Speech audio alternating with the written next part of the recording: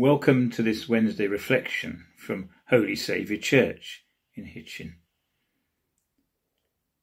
2 weeks ago I visited the Chelsea Flower Show. The show garden theme this year seemed to major on aspects of havens of wild tranquility and the wellness they may bring. This wild theme was certainly different from the more formal show gardens in previous years.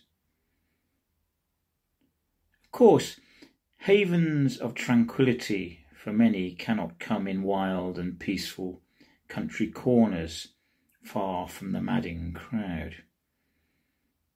Urban pocket parks, sanctuaries of peace in the brick and concrete jungle, are sometimes the best many can get to and sense.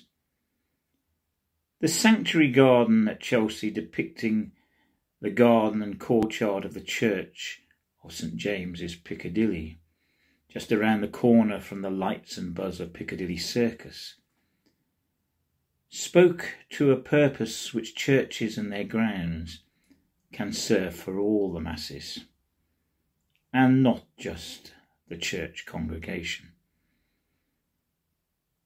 It seemed appropriate that the words of a former rector of St James's, Piccadilly, and later Archbishop of York and Canterbury, William Temple, was included in the show garden at the Chelsea Flower Show.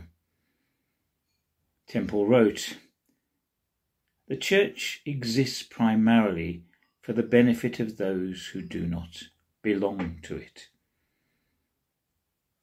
In a world that seeks endless purpose, meaning, and answer to everything, to the extent we often fall over each other, seeking to be right and set the high agenda, there is a need for many to find calm and peace, an embrace of the mystery of something far greater, gracious and silent than our world seems to offer.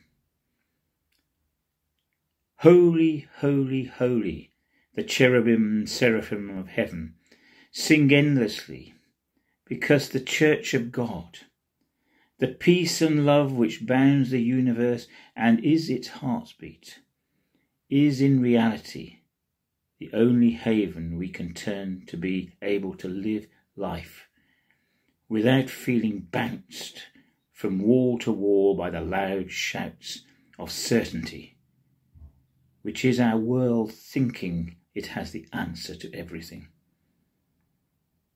In the quiet space of our churches, inside and outside, may we find a haven where our souls begin to sing of blessings of divine mystery and put to the side the rabble noise of human want and desire.